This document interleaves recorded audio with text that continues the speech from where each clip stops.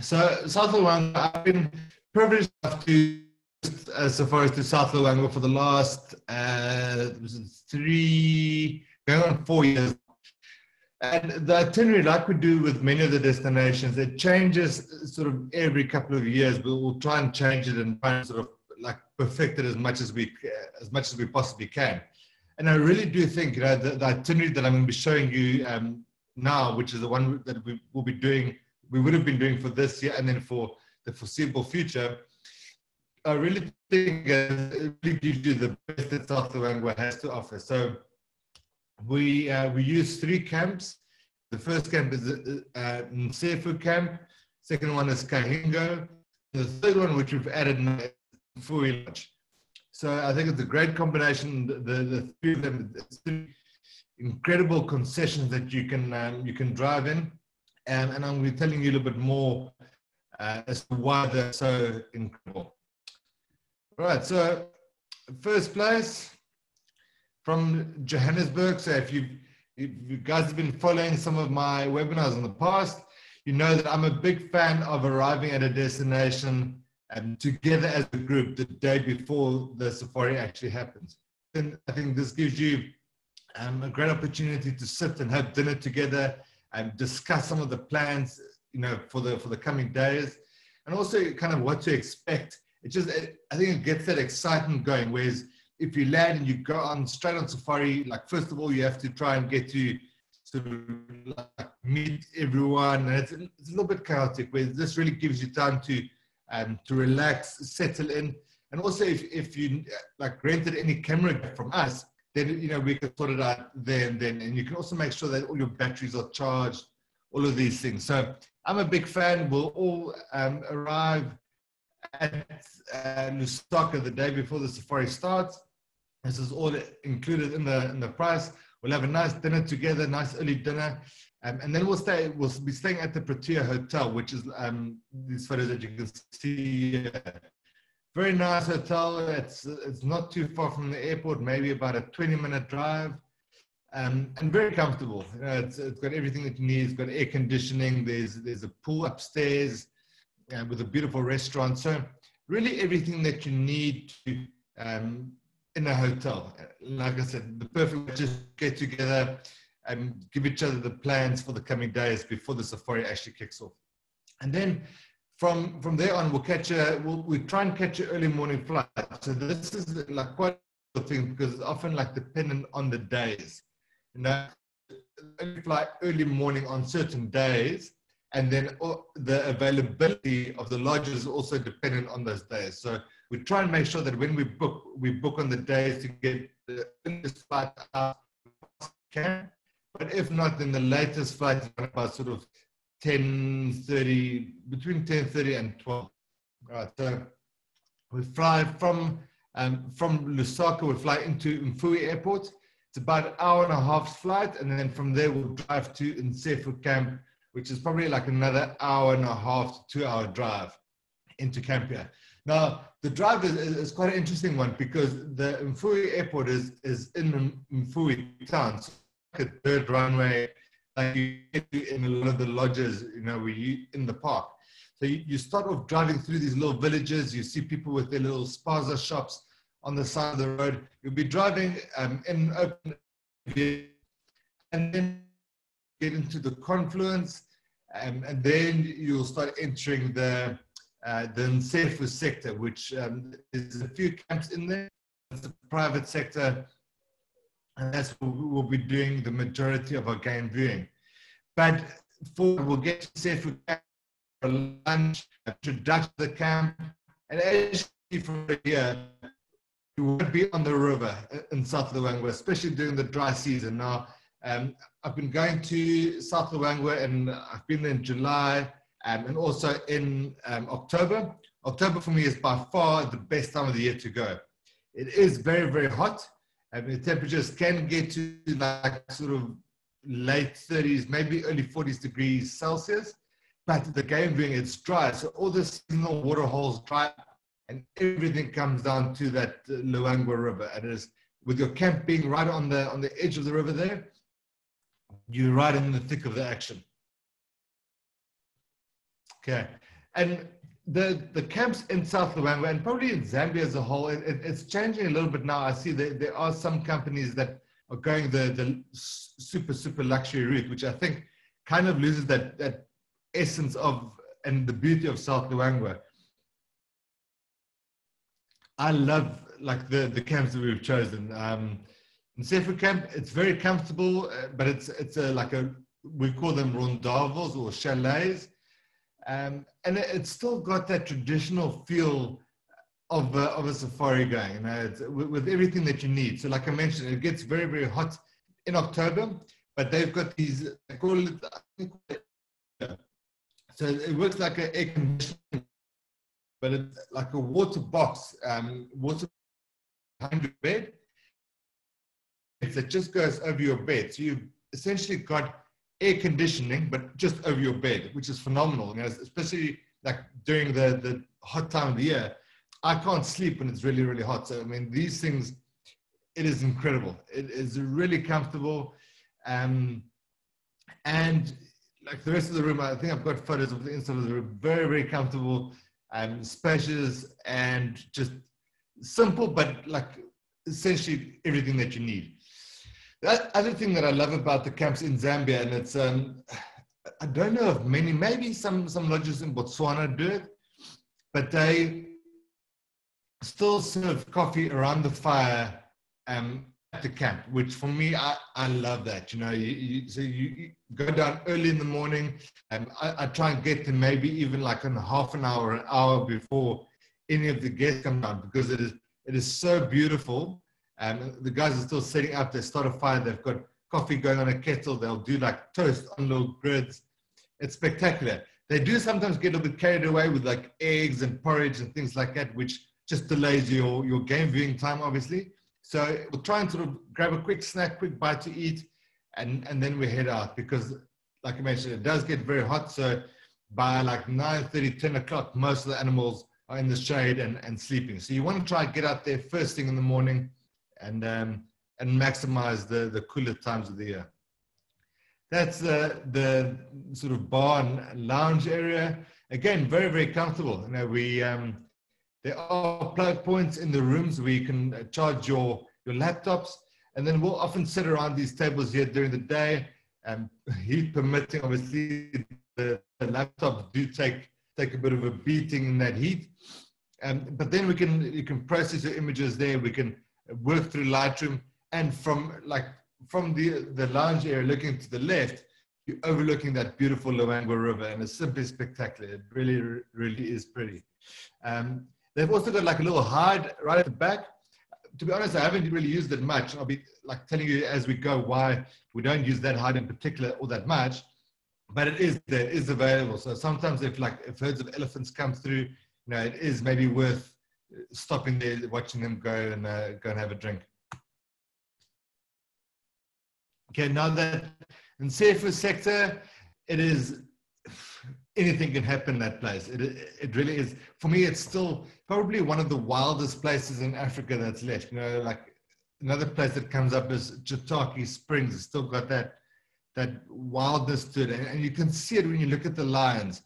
You can see with this male, they're not your sort of big main lions that you get in East Africa or in the Kalahari. Very small manes, but just like vicious looking faces and vicious eyes. And during these dry times of the year, they take down big prey. So buffalo, hippos, giraffes, and even young elephants sometimes. So these, like,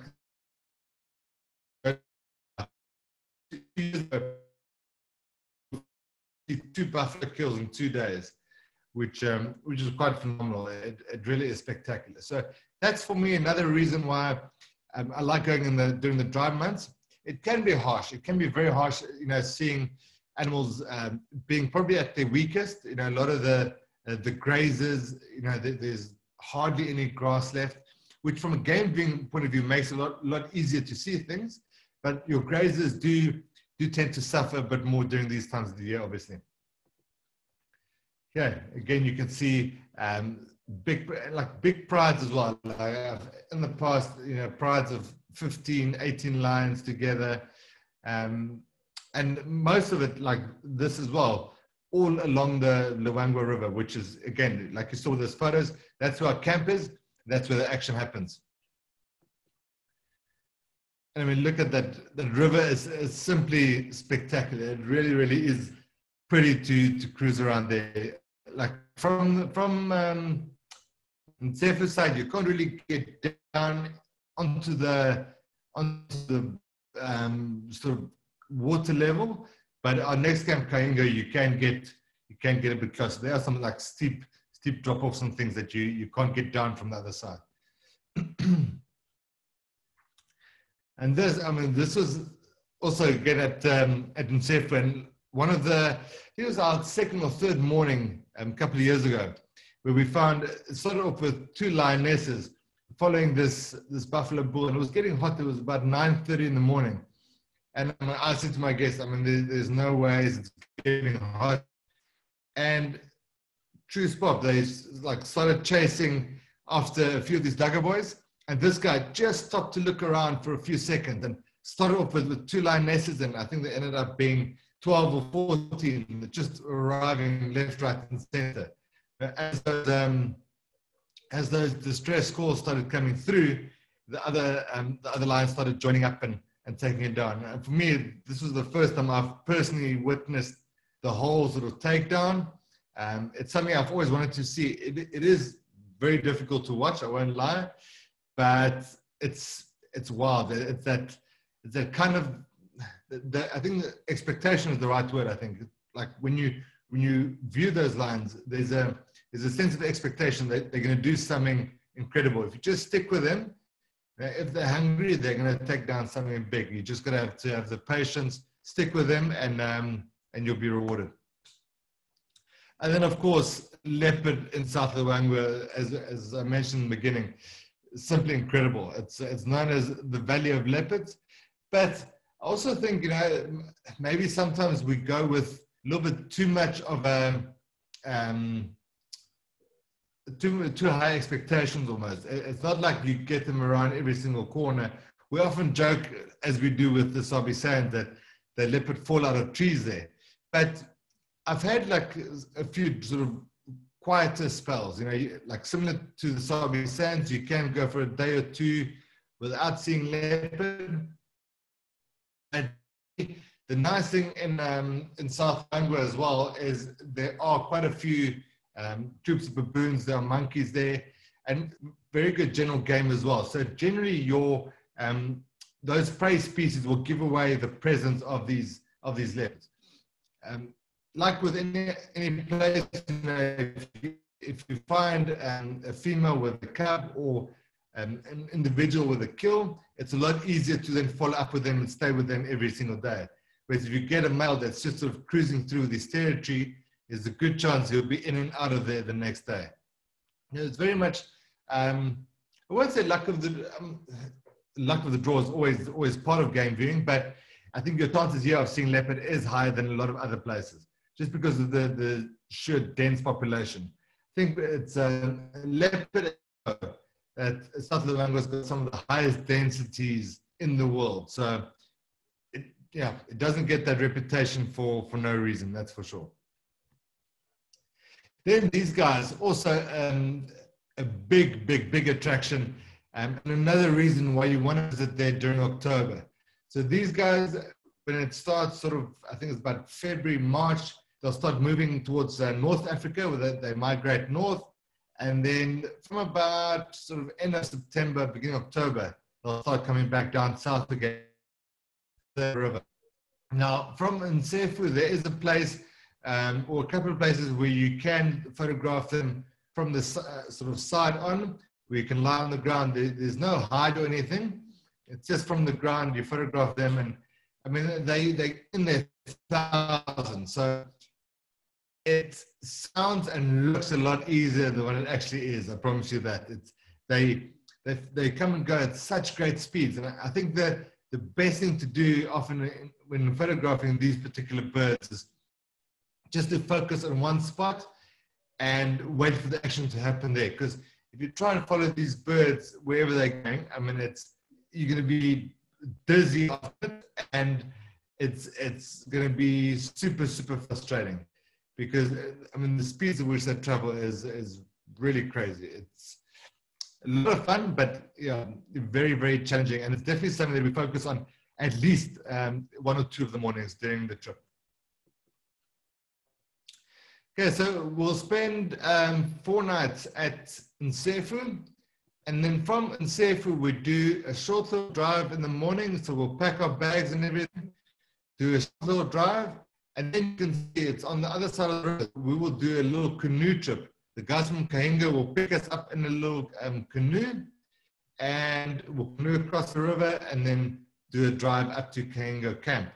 So it's quite a old school way of doing the transfers, and it's something that I really love. I think we've become so fancy with like a lot of the ways of doing safari that like these back to sort of ground roots almost, if that makes sense. It really is super refreshing and part of why I love Zambia so much.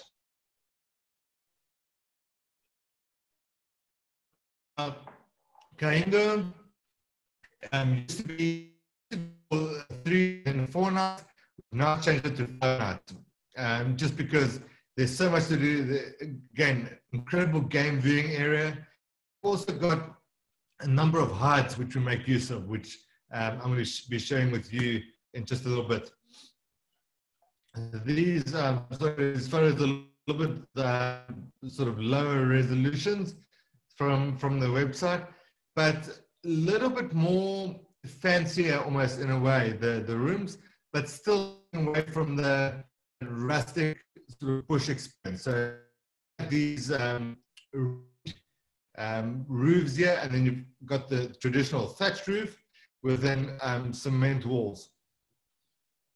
Again, the dining room area, thatch, like beautiful old wood, which is spectacular. And it's a small thing. So a lot of these, well, not a lot of these, all of these lodges focus on your game viewing as being the main reason why you're there. So there won't be a case that we have to get back to the lodge now because it's 9 o'clock and there's breakfast waiting for us. Now, if there's something amazing happening, and if the sort of heat allows, you can stay out for a little bit longer and maximize your game viewing time. I think that's probably the only advantage about going there during the winter months, July, maybe August, is you can do full days out in the field then, whereas in October, highly unlikely, unless you get, incredible sighting like lions feeding on something big during the heat of the day at the river. Then of course you can stay out, and these guys will be more than happy to bring breakfast or lunch or anything through to you wherever you may be. So that's, I think that's the core about the experience is the game viewing and the safari aspect around it.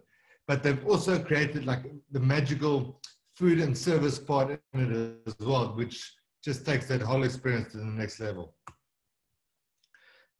Again, you're on the water, so the amount of times in the east we hear leopard or lions calling, it's quite a lot. There you can see this is a spread sort of like afternoon tea. So they do feed you a lot, like they do at most of the lodges, breakfast and lunch, afternoon tea, and then dinner. So as you can see by the snacks, rustic kind of lodge, but still sort of first class food and service. And like, I mean, to sit here during the day, it's incredible. The amount of bird life coming down here. You can see the water levels by this stage. This is most likely sort of towards the end of October. The water levels in this part is quite low, whereas if you go towards, there's a little bit of water.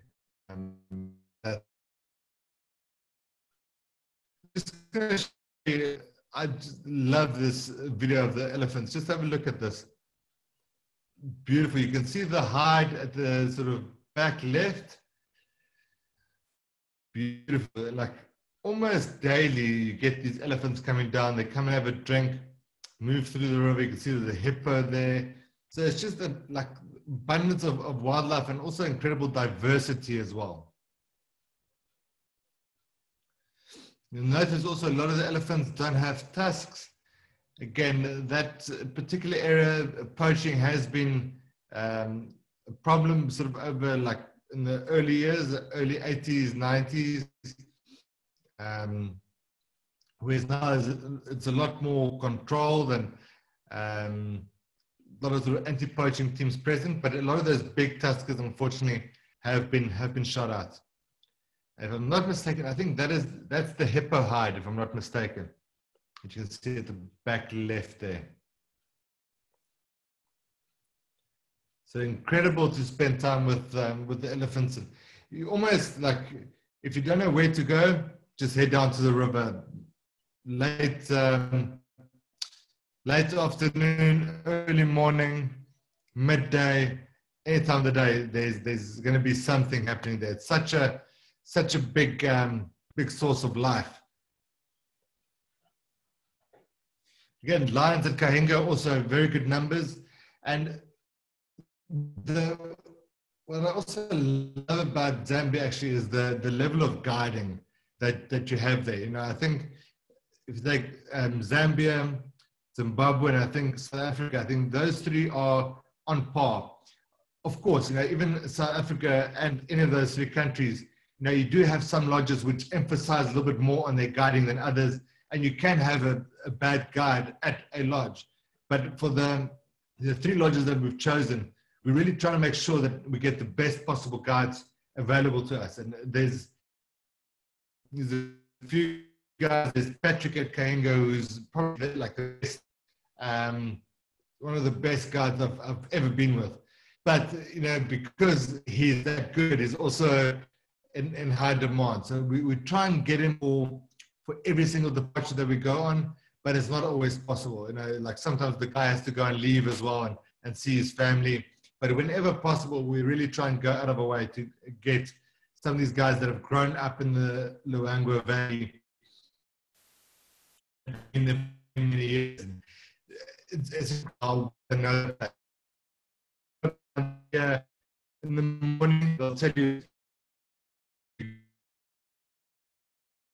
and like this whole story that unfolds in front of you. And I think that's a lot of these all the guides, you know, back in the day. Derek Shenton, who owns Kahinga, he was a guide sort of, I think it was probably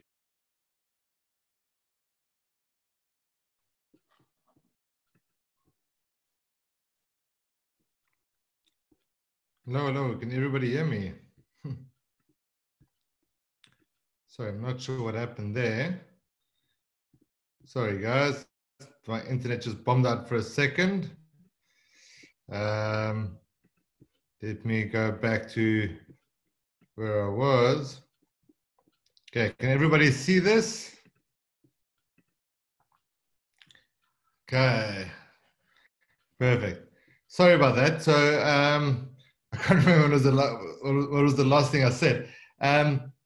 Yeah, the guides. So we try and request the best sort of guides that are available, and you know, try and obviously maximize the experience for our clients, and really try and those guides make such a big difference. But with guys like Derek and a lot of the owners who were guides previously, they tend to get guys in and train them up. So the standard of guides that they produce year after year are really, really good. So you're almost guaranteed that if you're going to go to one of these lodges, you're going to get a fantastic sort of guided experience. And that then just gets enhanced by us being there as well, helping you. It gives us the freedom to then just focus on your photographic needs. We won't have to sort of do anything with the guides or help them positioning the vehicle. They get a lot of photographers coming in here, especially at Kahinga and in Sefu actually as well. So they get used to what photographers want and what kind of images and positioning we want during our time there. So that really helps a lot. Here's another image from the experience we had last year actually. So this hippo died in the river. I'm not sure if the lions took it down or if it died from natural causes or from a fight with another hippo, but we had these lionesses in the water. And at one stage, like there were crocs and lions having this tug of war between them. So, I mean, it's, like I said, it doesn't happen around every corner, but every single time I've been to South Luangwa, there's always been something that like just blows you away, and just like it's just wild, really, really wild. So this is quite interesting. If you don't like canoeing, then this probably won't be for you. But this is us going down to the Carmine Bee-eater hide. This is from Kahingo camp, so you drive a little bit, and then you get. I mean, as you can see, Patrick and them are walking across. So that's Patrick at the back there. You walk across to this Bee-eater hide, and then they've got like an old boat that they've put blinds around it, right against the banks of the river. And you know, this is like incredible morning activity. Now you can literally spend the whole morning photographing those Carmine Bee-eaters. So as you can see at the back, so there's the little hide there. So you'll go with the canoe, jump in there. There's a little table where you can put your cameras and things down. And then you ride up maybe, I don't know, 5-10 meters max from the banks of the river. So you can get up really, really close to these birds, which in a way kind of makes it a little bit harder because you're so much closer. So that movement gets exaggerated quite a bit. But there's beautiful morning light falling onto that riverbank. So great time to photograph those bee-eaters. Like I mentioned, it's very frustrating. You definitely do not nail every single shot, and you do take a lot of photos during this morning. That I can promise you. But it's a lot of fun and super rewarding when you do get something you like. This is another video just to give you an idea. So like I mentioned, you have some of the guys in the nest here. Then you've got others going out, getting food, bringing it back in. So it's often best just to focus in one area and then wait for that action to happen and then fire away. Because if you try and follow these birds whilst they're flying, man, it is literally impossible.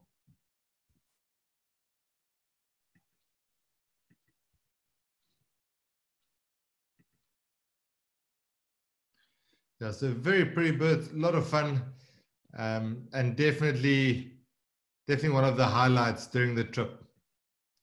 Then this is the hippo hide. So this we'll do in the afternoon. This is the afternoon activity.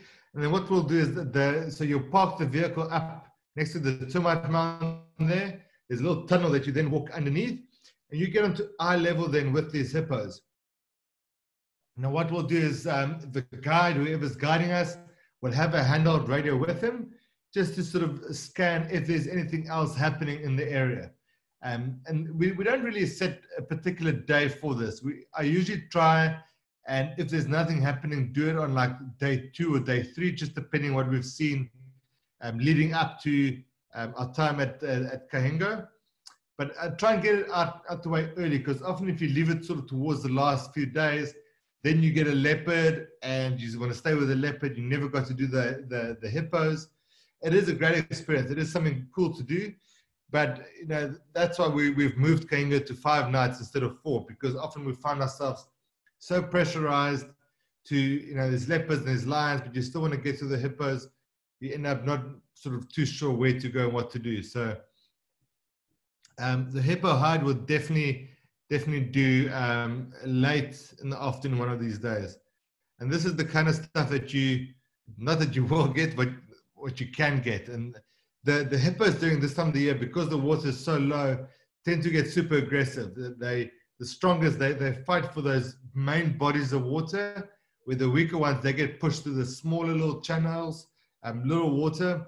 Some of them even don't have any water. So that's when they really start losing condition very quickly. Their skin starts cracking up, and then they get weaker, they dehydrate and end up getting very weak. That's when other lions kill them, or they end up starving. Okay, then from there, like 5 nights at Kahingo, then we'll go by road transfer all the way down to Mfui camp. So We usually do this as like a morning game drive kind of activity. So pack all our bags and everything in the morning and do a slow game drive, sometimes even 3 to 4 hours to Mfui, and then be there in time for like a brunch or lunch, depending what they offer. Also, Mfui camp, you'll see I think it's quite like the perfect way to end off the safari. So we'll do 3 nights here. And it is a little bit bigger. It is a little bit more, excuse me, a little bit more hotel-like almost, but it does come with a bit of luxury. So they've got air-conditioned rooms, which is absolute bliss during the hot time of the year. But it's also like you can see a bit of luxury there as well. But it's also nice and close to the airport for when we leave. And then also Mfui, I don't know if you guys have seen some of the photos, but it's very well known for this, for elephants walking. That's not a statue, that's actual real elephant walking through that reception area. So that's one of the things that Mfui is pretty well known for, to have those elephants walking through the reception, which I think is quite an experience. You know, these elephants are by no means tame or sort of hand raised or anything. That probably used to be like a game path. I mean, you could argue that they shouldn't have built it there. Long story short, but I mean, the herds still move through there, and you know that they've sort of become accustomed to people being there, which I think is quite incredible. So in case you leave your room keys anywhere, they might go missing. And then, of course, that Mfui area is also very, very well known for the good leopard viewing. You probably, maybe the only downside of Mfui is you might get a little bit more traffic, just because it's so close to the gate. You can get more self-drive vehicles cruising through there. But apart from that, you know, like we've never been sort of rushed in sightings or sort of been overcrowded where you have 20 or 30 cars there as such. So still incredible experience, incredible part of it. And then from there to, on our way back to Mfui Airport, it's probably about a 45 minute drive. We usually do that also early in the morning, just because, you know, it gets so hot during that time of the year. You don't want to be flying sort of midday or 2 o'clock in the afternoon. It gets pretty bumpy. So we usually fly out, land at Lusaka between 10 and 11:30, which then gives you enough time to then either catch like an afternoon flight out of Lusaka, or then if you have a night flight, then we can book you a day room again at the Protea Hotel. The Lusaka airport, I promise you, there's nothing fancy about it, apart from a little coffee shop, which basically serves stock standard coffee, and that's about it, and very dry muffins. But yeah, so it's not a place you want to be stuck for 5 or 6 hours. So our logistics team, Judy and them, will make sure that if you've got a longer than sort of 3 hour layover at the airport, we'll book you into a day room in Lusaka, and it's just a lot more comfortable. You can have a shower and air-conditioned room, and you can watch a bit of TV or relax by the pool, whatever it may be. So that'll be our recommendation to you. Is yeah, if you've got a longer layover than 3 hours, then rather book a day room. Otherwise, yeah, I've been stuck in Lusaka with delayed flights.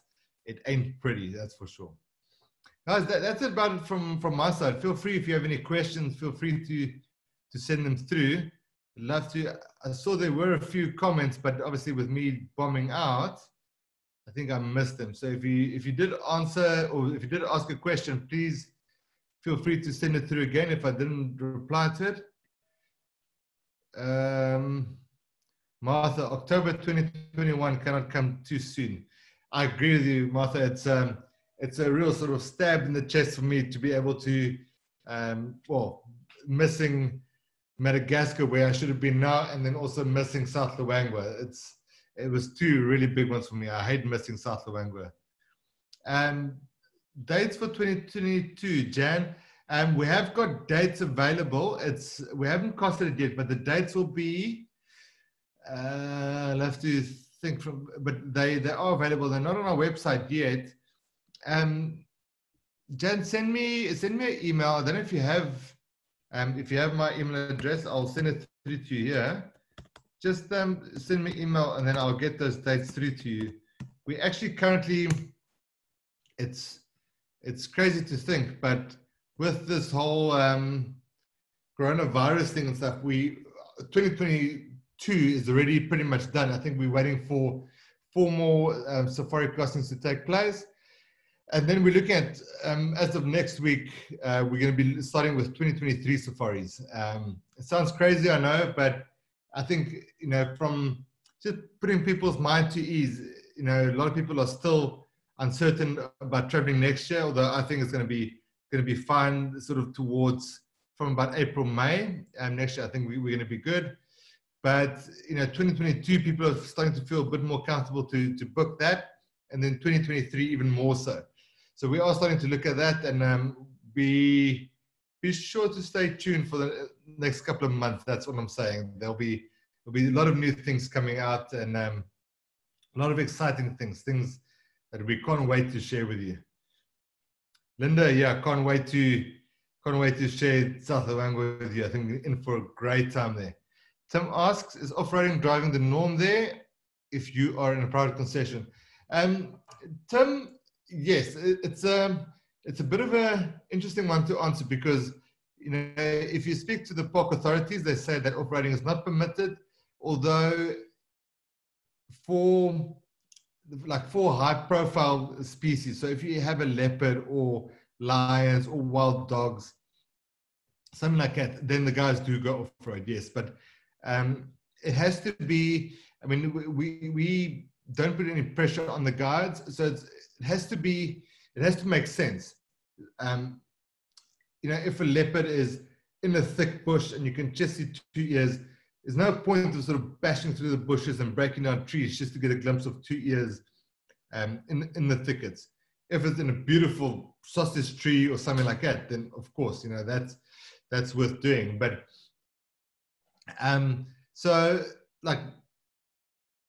bottom line is you can go off-road, but the guys are very sensible about it, and we just make sure we don't put any pressure on them to do so. But if it's a good sighting, absolutely the guys will definitely go off-road.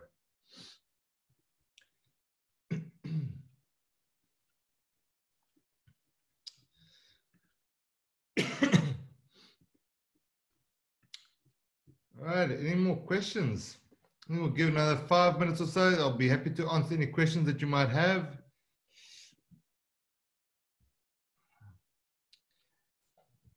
Thanks, Wendy. Really appreciate it. Thank you so much. Thanks for giving me some of your time.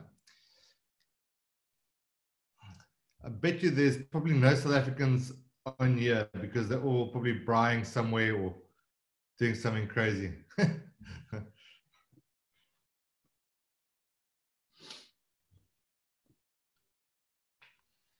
Thank you, Elena. I really appreciate it. And thank you so much for all your support with all the online tuitions and stuff that you've been doing. I know you've been doing quite a few things with Mike. Thank you so much for your support. Really appreciate it. Mandeep, is South Luangwa better for leopard sightings versus Sabi Sands? Sandeep, I think I would say Sabi Sands is probably a bit better, but purely because of the amount of vehicles that are traversing in a relatively smaller area. If you're talking pure density, leopards per square kilometer, South Luangwa has more leopards, but it doesn't have nearly as many vehicles as you have in the Sabi Sands, if that makes sense. So probably, like another argument then for South Luangwa is if you find a leopard, stay with it for as long as you want. Whereas often in the Sabi Sands, depending which lodge you're staying at,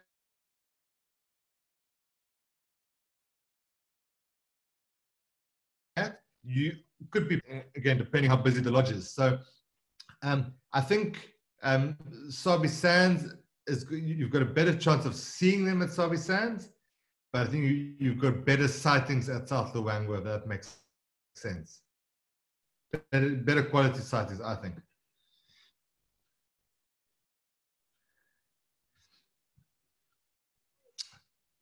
Happy Heritage Day. Thank you so much, Linda.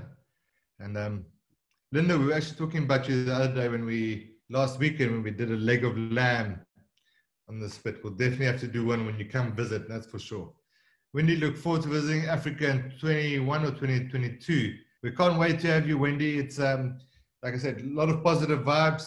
The 1st of October, we will have a better understanding of when we can travel. But I'm confident it's still going to be something towards the end of the year. I really am. Hoping for the best.